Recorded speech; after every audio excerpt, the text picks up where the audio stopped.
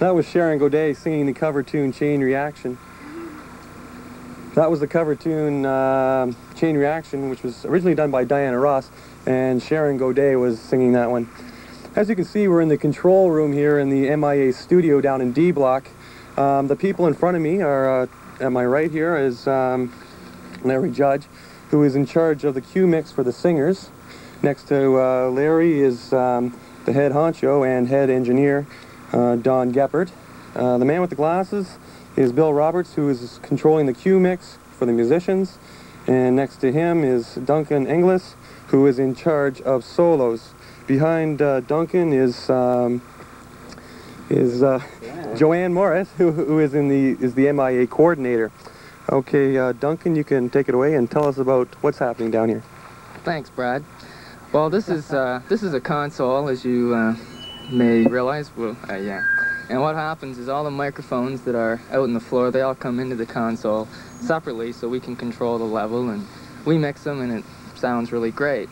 And so what happens is we have to put these on tape, all this great sound coming off the floor. And that happens here. As you can see, the tape's rolling. And like a cassette deck that's got 2 channels, this is an 8-track. It has 8 channels. So we can control what goes where, and if we want to record on 2 at a time and then do overdubs, that's fine. And as you can see the thickness of the tape. That's pretty impressive, isn't it? Yeah. Next, on the 8-tracks left, which would be my left too, there's 2 VCRs. Now, VCRs, if you know them, they've moved into the home because you watch videos and all that kind of stuff on them. And we are recording the video on the VCRs, or videotape, with audio going on 2 other tracks. And we can also, in digital recording, record on the videotape.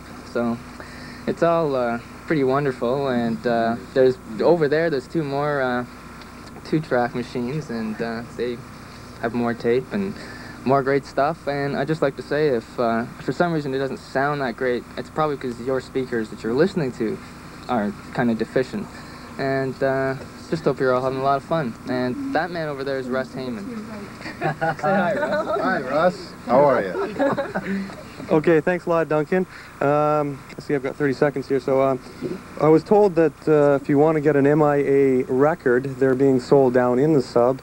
I don't know how much they cost, and I'm sure it's a pretty good album because the MIA do a good job of producing these things. As well, our next song is going to be sung once again by Sharon Godet. She will be singing If Anyone Falls in Love by Stevie Nicks. Okay, gentlemen, do your stuff.